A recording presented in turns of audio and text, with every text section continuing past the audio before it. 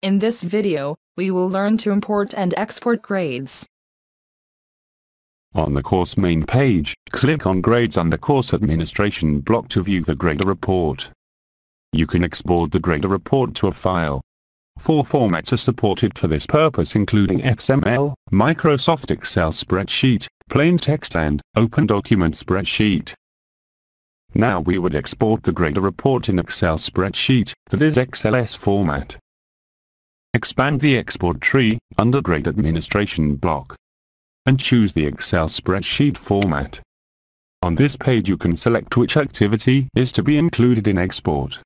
You can also choose to include feedback in the report, number of preview rows, and grade export display type. Click on Include Feedback in Export checkbox to include the feedback in the export. Leave other options as default in the Options block.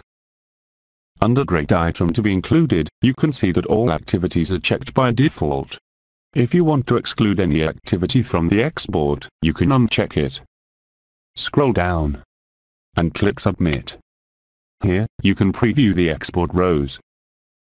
Click on Download link to download the file. Select Save File option and click OK to save it to your computer. You can view the grader report by opening this file in Microsoft Office or any other spreadsheet program. Drag the horizontal sidebar to the right to view all activities and respective grades.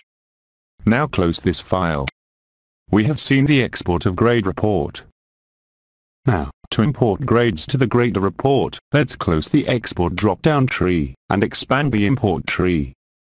We can import grades either in CSV format or in XML format. Let's select CSV file.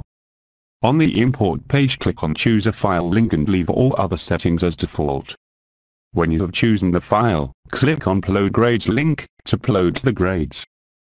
Now, open your Moodle site in your computer and implement the exercise before proceeding to the next video.